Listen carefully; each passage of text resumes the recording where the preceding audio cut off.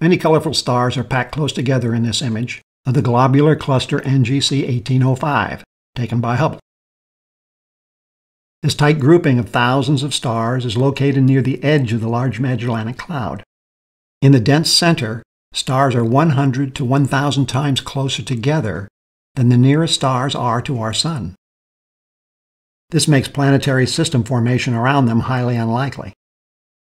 The striking difference in star color is illustrated beautifully in this image, which combines two different types of starlight: blue stars, shining brightest in near ultraviolet light, and red stars, illuminated in red and near infrared.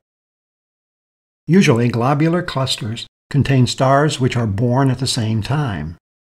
However, NGC 1805 is unusual as it appears to host two different populations of stars, with ages of the older red stars being millions of years older than the blue young stars.